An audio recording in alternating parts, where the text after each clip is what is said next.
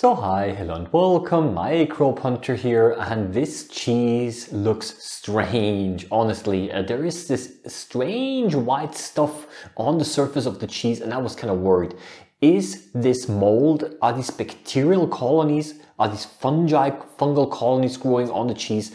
Can I still eat the cheese? Well, I decided I'm going to put the cheese under the microscope to find out if these white dots are indeed fungus or bacterial colonies.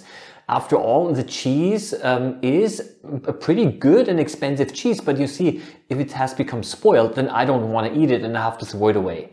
So, of course, I took the cheese and put it directly under the stereo microscope to have a slightly closer look at those white dots. And I was really worried because they indeed looked like bacterial colonies.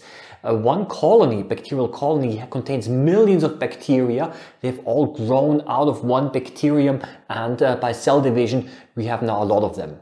Now there are of course cheeses around, like this one over here, which contains fungi, and over here camembert, the white fluffy covering, that's also a fungus. So that's normal. So these microorganisms have been added. But then here, this tomato, for example, I do not want to eat that. And if you put the mold of a tomato, for example, under the microscope, then you're going to see all of those string-like fuzzy structures, and maybe you can also see the spores of the fungus.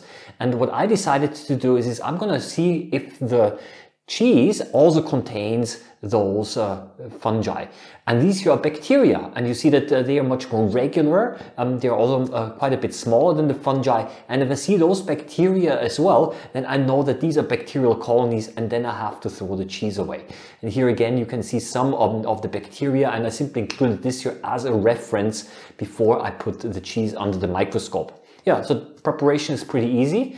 I took a knife and scratched off a little bit of this white material, and then I put this white material, yeah, whatever that might be, directly on a microscope slide with a small drop of water. And if there are any cells, any bacteria or fungi in there, well then they're of course going to be now on the microscope slide. I put a cover glass on top, and this is now the cheese under the microscope. This is what I saw. And now think back a little bit. Does this look like a fungus or like bacteria?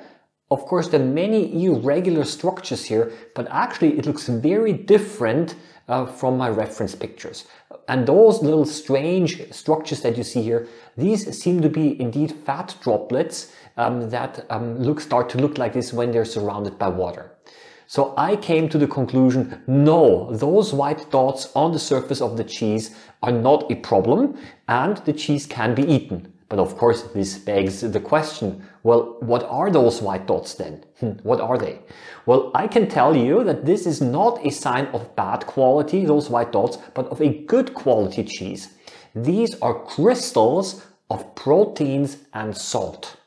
Okay, so they actually form when this cheese starts to dry up, then those protein and salt crystals start to form on the surface.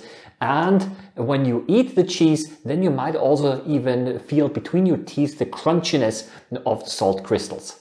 So this cheese is perfectly safe to be eaten, but you see, it's always a good idea to check first.